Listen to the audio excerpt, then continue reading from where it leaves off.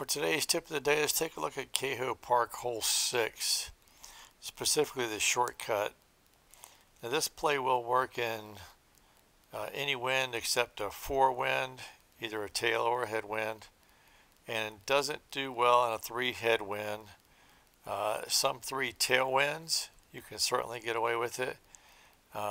It works best in 1s and 2 though, so it looks like this. Take the light glide drive, put the bottom chevron about here, and then adjust the release angle depending on the wind. With the 2 wind, probably looking at a little more than a half a disc worth of hyzer, and those branches right there are non-collision, and this will give you obviously a very easy eagle. See what the next wind is. Don't even try it in that wind. Okay, this wind we can actually do it. It's a little trickier. Bottom chevron. We're going to go the other way. Going to give it probably about 3/4 worth of disc of anhyzer. See if we can get across the water here. Might be a little tricky. That's too much, I think. Nope. Okay. Ooh, skated by there.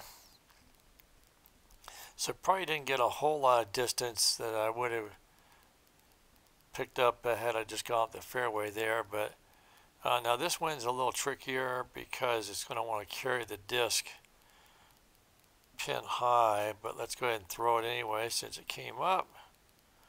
See what it looks like. That might be okay because I got it far enough left where the wind's gonna. Ooh, okay. Took a little ride there. It does that a lot though too. So, and I'm not throwing in because I don't want to waste time. Forewind, don't even try it. But that is the shortcut on Kaho Park Hole 6. Practice it, play around with it. It is high risk, high reward, but you know, no guts, no glory, right? So, hope you learned something, and we'll see you around the valley.